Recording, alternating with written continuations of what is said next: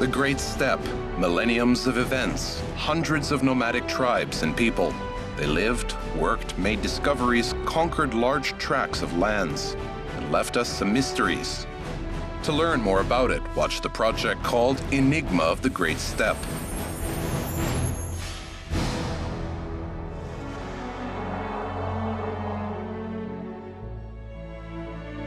This man lived during the significant changes which took place in the steppe. By nature of his character and leadership qualities, or maybe by someone's higher will, he played a great role in the life of the Kazakhs. He was compared to the steppe's Cicero, then to Ivan the Terrible, and everyone emphasized the fact that it was his son who became a great man. And only recently we learned new details about this unusual, contradictory, and outstanding person, Kunanbai Uskinbayev.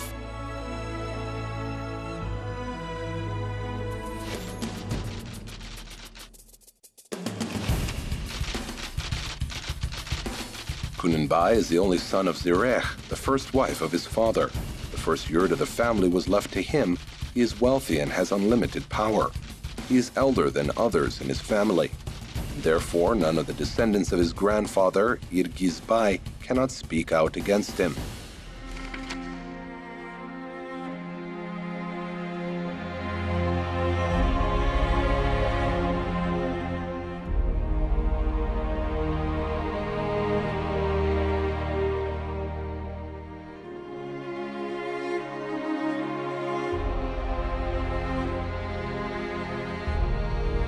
There is one turn on the way to the famous boundary of Zhidibai, which is 180 kilometers far from the Semey city, former Semipalatinsk. It is written Akshoki on the road sign. In a few minutes after this turn, you get to the place where Kunanbai Uskinbayev spent the last years of his life and was buried. Everyone knows him as Abai's father, big feudal sultan, head of the county, B. He was an influential, wayward, and cruel man. But which events influenced Kunanbai? How did he grow up? How did he change his life? And why was he on the dark frontier between life and death several times?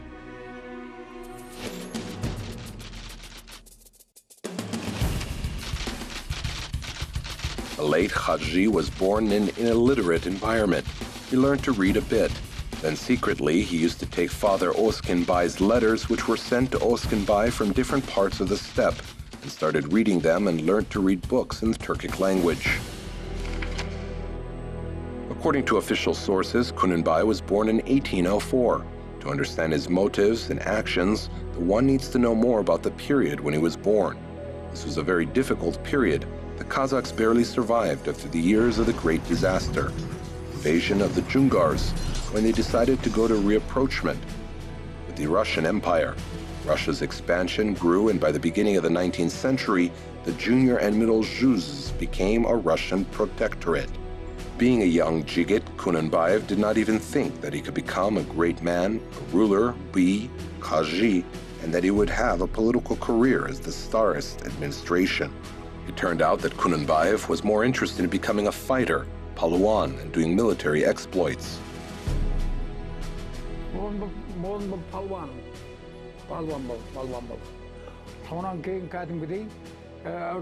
He was a Paluan and fighter and participated in battles.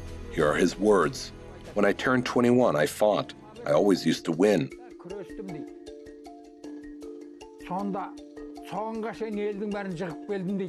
Once I suddenly fell, and at that moment I realized that there is no grace in this fight, and left the fight and never took part in it. Contemporaries and descendants describe Kunanbayev as the lean man who was almost 2 meters tall. One of his great-grandchildren, Akhat Kudaibirt Uli, looked like Kunanbai.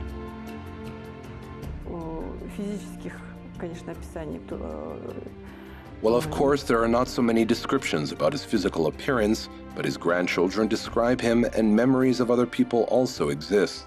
But even on scarce sources, we can be sure that he participated in fights being a young man, that he was very hardy and a tall man. Это был такой вот, ну, наверное, об этом будут говорить, вспыльчивый человек, рослый. Во-первых, он был рослый и сухощавый. He was a passionate man. He was tall and lean, but Abai was of medium height, well-built, let's say a bit overweight, dark-skinned with a round head. People say that Abai looked like his mother, because his father had an oval face, was lean and tall, and a physically strong man. Сухощавый, высокий, очень физически сильный человек. Вот в фильме «Кунанбай» тоже это показано. Он мог разозлиться и вот. If he got angry, he could easily take and throw a person of 40 pounds weight a few meters far. He was a person of such kind. Несколько метров швырнуть куда-то. То есть он был такой. There's a story about how Kunanbayev, being a Jigit, almost died in the struggle with his enemies. He was surrounded, stabbed with a spear, then he managed to escape. He pulled the spear out of his wound and survived. There's another legend when Kunanbayev went blind either during the raids or during arranging barimita, cattle rustling. There was a disease called shishik. This is smallpox, which affected his eyes. People say he was wounded with a spear, but that's not true. It was smallpox, or maybe it was a plague. And the result of this disease, he lost an eye. Kunanbai got smallpox and almost died. He found a healer. Those days, the healers were called Baksi. The name of the healer was Yirgizbai, of the Naiman tribe. He treated Kunanbai and saved his life. So the reason that Kunanbai was blind in one eye was smallpox. Yirgizbai Ata, a traditional healer, is buried in the Aksuat town. He was from the Kirji family of the Naiman tribe. So Kunanbai almost died of the dangerous disease and survived after the armed struggle. These events could affect the life, and he changed life priorities. The life of the steppe also changed. In 1822, the Tsar issued the decree of the Siberia Kyrgyz, which abolished the Khan's power. This decree was followed by the changes which subsequently affected Kunanbai. He was the eldest son in his big family. He had leadership qualities, oratorical talent, and one of his aims was the growth and wealth of his family. How did he build his career? What was the reason of the indelible impression which he left on Europeans? And what was hidden behind the official demonstration of devotion to the Russian Empire?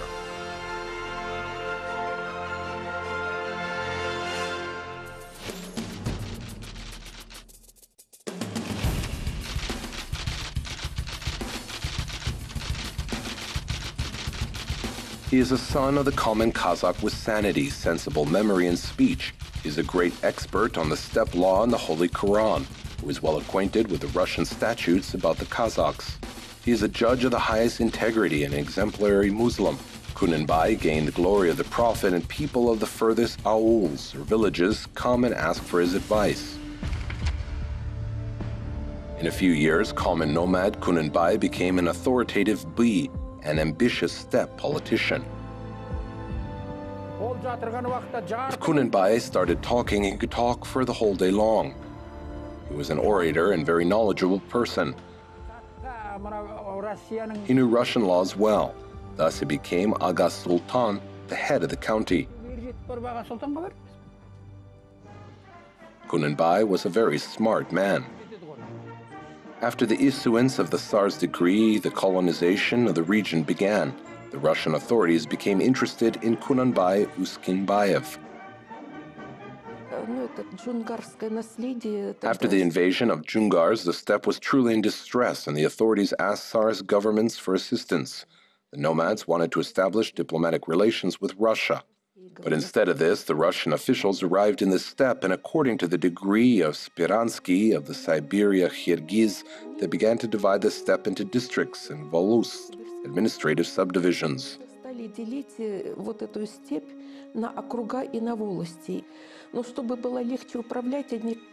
make the management of these lands easier, they began to look for assistance among the locals.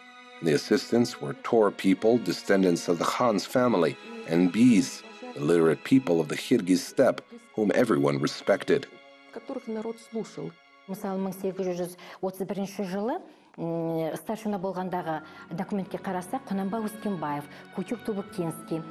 This is the document dated 1831, the time when he was Sultan.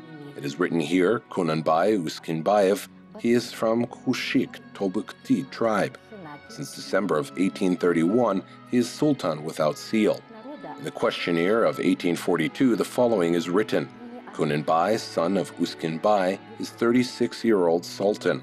He is very smart and fair enough. People respect and trust him.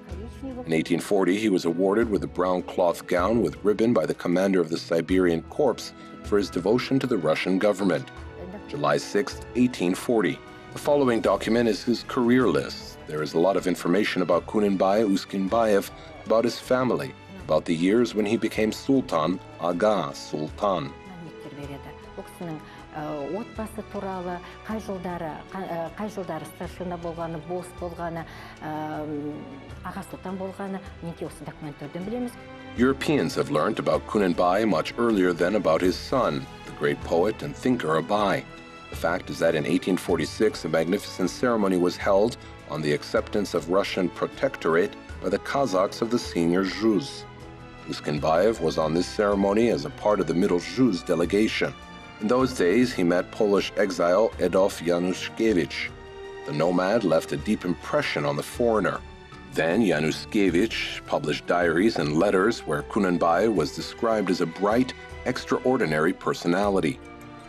Что его уважают, он пытался, казахское общество, оно, пройдя через 250 лет джунгарских войн, привыкли люди к насилию, к беззаконию. То есть война – это же всегда насилие и беззаконие, но беззаконие, которое поощряется государством. То есть если в обычной мирной жизни… People respected him. The Kazakh society, after 250 years of the Jungarian wars, got used to violence and lawlessness. Everyone knows that war is always violence and lawlessness, but lawlessness which is encouraged by the government. That is, murder is punished in calm and peaceful life because it is considered a crime. And during war, to kill enemies is a feat. Yes, they are praised and rewarded for it.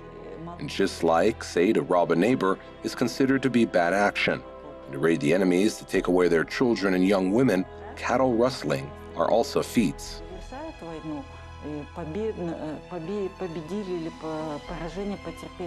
And after the war, there was always a problem in the country: how to calm people, who took part in the war, who got used to violence and lawlessness, who got used to kill. The problem was how to force them to follow the laws. And when people fought during 250 years, then you know that the lifestyle and behavior can change. And then another situation took place.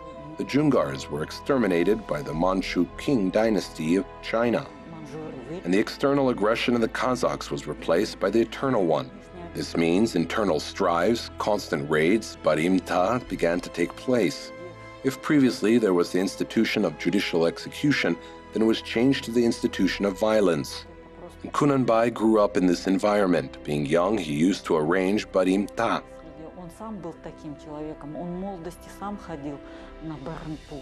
But he began to understand with the age that this was the path to nowhere.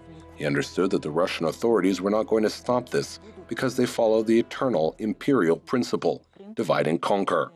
He was sure that something needed to be done about it, and he decided to have a career in authorities and put a lot of efforts to abolish this style somehow.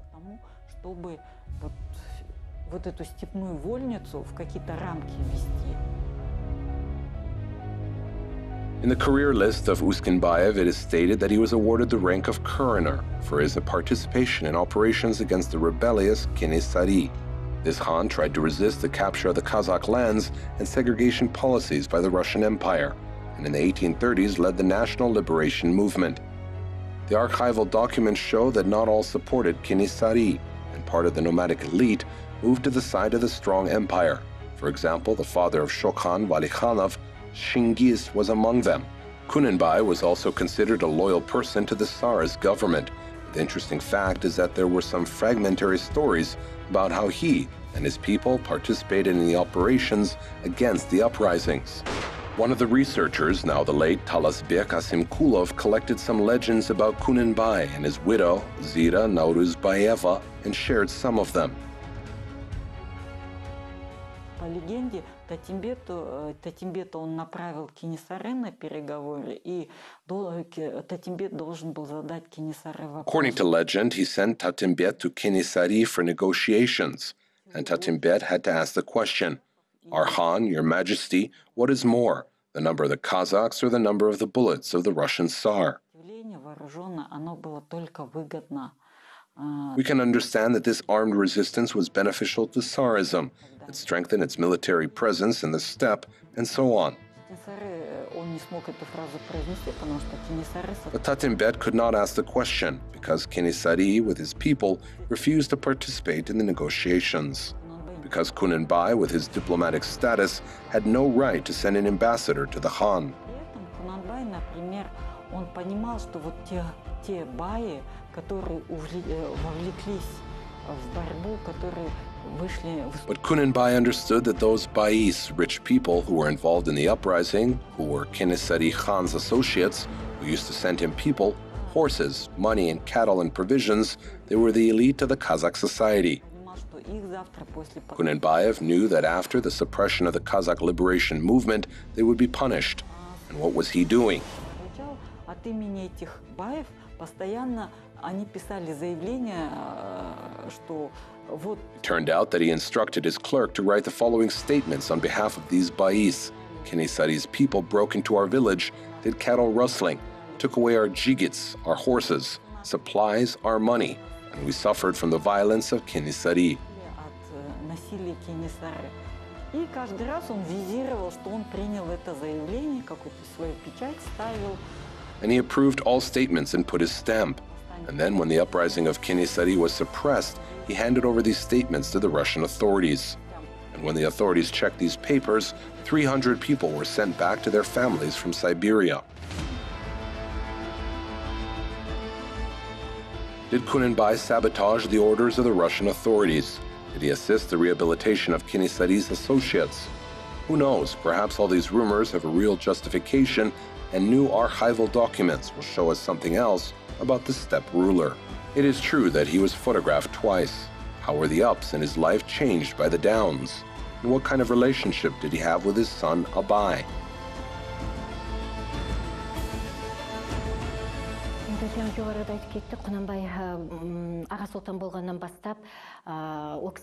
After Kunanbai became Aga Sultan, some people started sending complaints against him to the office. The most serious was the complaint written by Boje Yeralin about the rustling of 250 horses by Kunanbai. After this complaint, the Russian authorities started the case. Researchers found a criminal case in the archives of the Omsk city, consisting of 3 volumes with about 1,700 pages.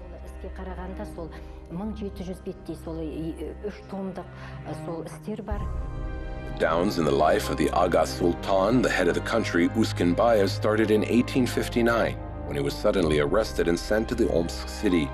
The reason of his arrest was internal strives. Today it is difficult to figure out was it really so or not. There were a lot of claims of the opponents of Kunanbayev and Uskinbayev's family. Their litigation lasted several years. In the museum named after Abai, there is a copy of the letter of Shingiz Valikhanov, where he vouched for Kunanbayev to the Russian authorities. Shokan's father brought the defendant Kunanbai back home. A few years later, the criminal proceedings against Kunanbai were dismissed for insufficient evidence.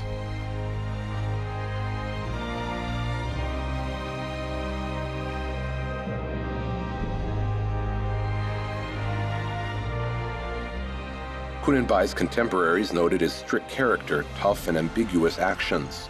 At the same time, he was considered a man endowed with superhuman powers who tried to do something for the people, paid much attention to education. He was the head of social and administrative life of Karkarali County, and there is this mosque built with his efforts in this county.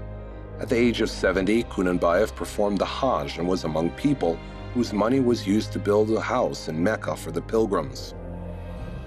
Kunanbayдың істеген істері белгілі, сонымен бірге ол ел үшін істеген жұмыс, мысалы істері сондай өте көп.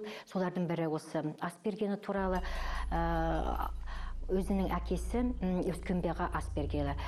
One of his good deeds was the memorial arranged to honor his father Uskinbay's memory. His father was B. He died in 1850, and the following year, Kunanbai arranged the memorial. Now we understand that the memorial was arranged not only to show someone's wealth, but to unite people. Kunanbai arranged the memorial on the border near Kokshetau. People of his tribe and representatives of all three juzes took part in this memorial. People mention the memorial arranged in honor of Kunanbai's father in Aits and memories. There is a lot of information about this memorial. Құнанбайдың әкесіне берген асы деген бұл айтыстарда кездеседі, естеліктерде кездеседі. Ол туралы мәліметтер өте көп. One photo of an elderly couple were found in Soviet times. Someone of the researchers suggests that it is a photo of Kunanbayev with one of his wives, Nurganim. But these are just assumptions.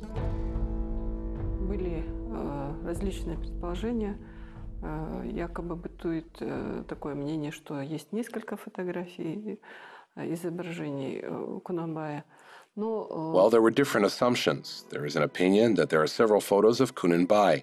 For example, this photo, which is in our exhibition, actually this photo is taken from the book, Journeys of the Tsar to the East. This photo depicts representatives of the steppe nobility who took part in the reception or in the meeting of the Tsar representative in the Omsk city. And according to some assumptions, Kunanbayev was among these people. But these assumptions remain the assumptions. There is no confirmed information who are exactly these people. The assumption is still an assumption. We only know for sure that Shingiz Valikhanov, Shokan Valikhanov's father, is sitting in the center, and the other persons are unknown. Точных сведений нет. Предположение – это все-таки предположение, и поэтому мы знаем точно, что в центре сидит Чингис Валиханов, отец Шокана Валиханова, а другие лица, они, в принципе, неизвестны.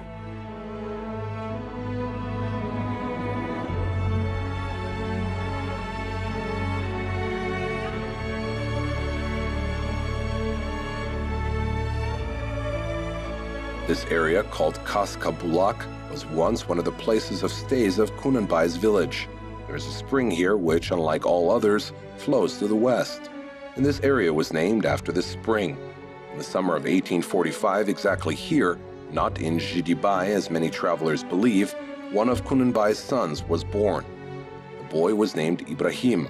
Later people started calling him Abai.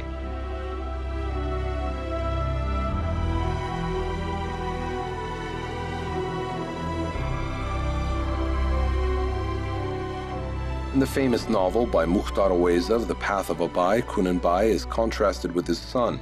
He personifies the dark past of the nomads. He represents the collective image of the oppressor feudal. But what were the real relations between father and son?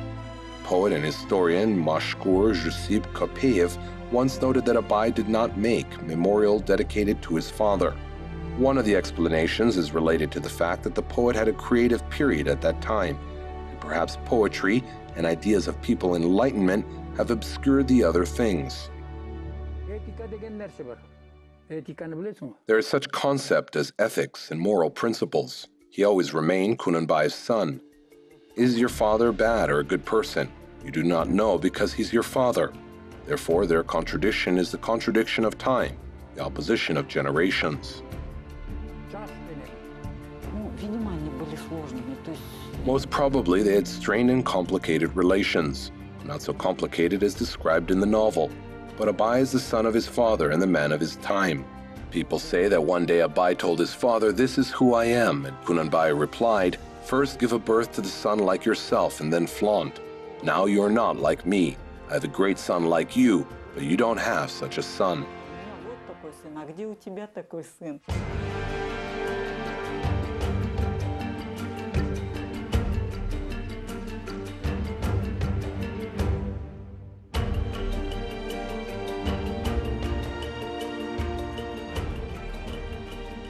Kunanbai left a legacy of the boundary Zhidibai to his youngest son Ospan, and when Ospan passed away, these lands passed to Abai. Kunanbai moved to Ashkoki, where he died at the age of 80. Along with Kunanbai, his several children, wives, and other relatives are buried in the family cemetery. Once Kunanbai said, "The rich man and the poor man will be equal in generosity. The good man and the bad man will be equal after death." He tried to be fair, to live following the laws, took part in the changes of the steppe, left his wealth and good name to descendants.